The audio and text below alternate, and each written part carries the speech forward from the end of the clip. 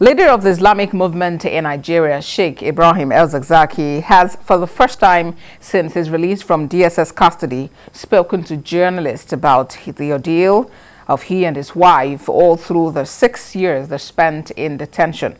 He says they are still in dire need of medical attention abroad to surgically remove bullet fragments lodged in their bodies after the deadly clash between the military and his followers. The international passport of the leader of the Islamic movement and his wife is still being withheld by the state security services more than 4 months after a Kaduna State High Court discharged and acquitted them of criminal charges. Sheikh El-Zakzaky denies claims by the federal government that about 3.5 million naira was spent on feeding him and his wife monthly.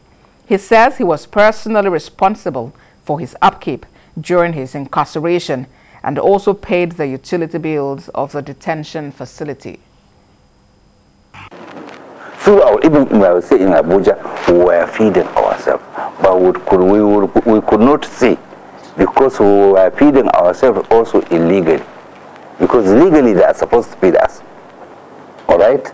But they don't want anybody to hear that we are feeding ourselves. We actually fed ourselves all the years, 5 years, 7 months. We were in detention. Throughout, we were feeding ourselves.